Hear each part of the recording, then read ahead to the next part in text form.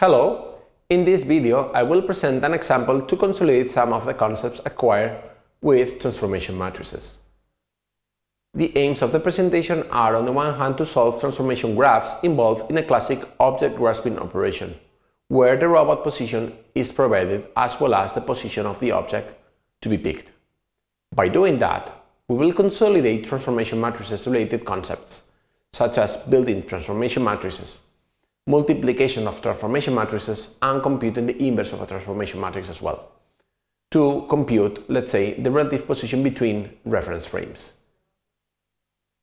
The main goal is to compute the target position of the robot arm, more specifically of the flange of the robot with respect to its base, so we can pick the object in the conveyor belt.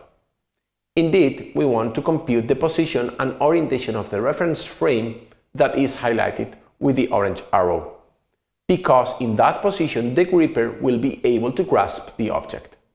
So now we know the problem to be solved. We also need some data, such as, let's say, the position and orientation of the robot with respect to the wall frame, or the position of the conveyor belt, as well as the position of the object with respect to the conveyor belt. The remainder of data that is not provided here, for simplicity, we just simply can find out their values from the pictures provided, such as, for instance, the orientation of some of the reference frames. So, we will start by computing the robot's reference frame with respect to the wall frame.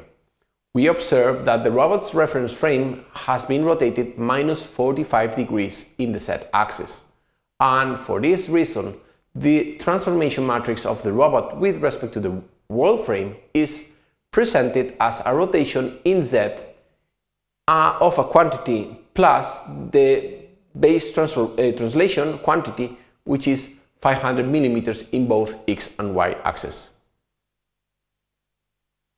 Now we intend to compute the position of the object's reference frame with respect to the wall frame. Before that, we need to compute the transformation matrix of the conveyor belt with respect to the wall frame, and then, based on the relative distance between the object and the conveyor belt frame, we will compute the object frame. This relative distance is, let's say, provided with an encoder, and with that encoder, as I said, we will be able to compute the position of the object with respect to the wall frame. Therefore, we observe that the conveyor reference frame is rotated 90 degrees with respect to the z-axis and shifted 1500 millimeters in x and 400 millimeters in z, the height of the conveyor belt.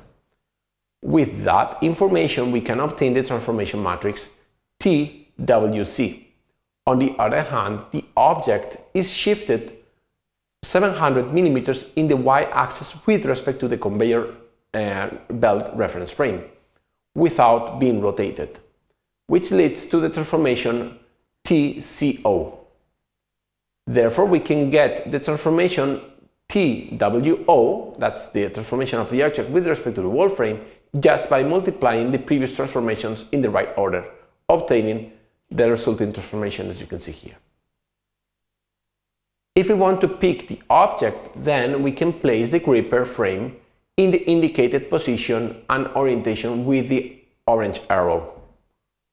Take into account that here I'm just pretending to show which is a possible target configuration for the gripper from its current position, which is the frame centered in the object and with the x-axis pointing towards you and the z-axis pointing downwards. Also, take into account that I have also included the object reference frame, which is the one with the x-axis pointing backwards and the z-axis pointing backwards, and the z-axis pointing upwards. Therefore, if we compute the relative transformation between the tool and the object, we can see that there's 180 degrees rotation around x and then a 180 degrees rotation around z, as it is expressed by the transformation TOT. On the other hand, from gripper's manufacturer, we know that the gripper is shifted 180 millimeters with respect to the end effector frame, the flange of the robot, in the z-axis, which leads to the indicated transformation TET. Now we can compute the transformation of the robot's end effector with respect to its base. The transformation TRE highlighted in red, or with a red arrow in the transformation graph. As you can see, we can compute the tool position to pick the object from two different ways. On the one hand, we can compute it from the robot's frame and effector until the tool frame, and on the other hand, we can compute it from the conveyor belt, the object frame, and again the tool frame. Thus, this poses an equation there where the unknown transformation TRE is the transformation TRE. With the right algebraic operations, we can express or obtain the expression below. In the left, will allow us to obtain, in this case, the numerical results of these transformations.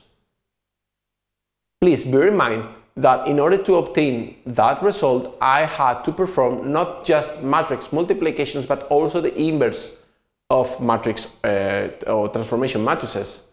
And if you recall, the inverse of a transformation matrix is it's a well-known expression which actually does not require to perform a conventional matrix inversion.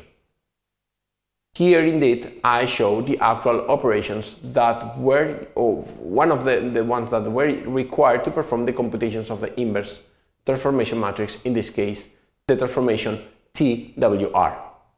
As you can see, the rotation submatrix is transposed, while the translation component is the translation vector multiplied with the rotation matrix transposed and negated. Also note that by performing the inverse, we actually are obtaining the position and orientation of the world reference frame with respect to the robot reference frame. And for that reason, the sub-index and the upper index are flipped in the inverse operation. In this video, I have shown an example in order to consolidate some of the concepts related with the transformation matrices that were acquired in the previous videos. Thank you very much.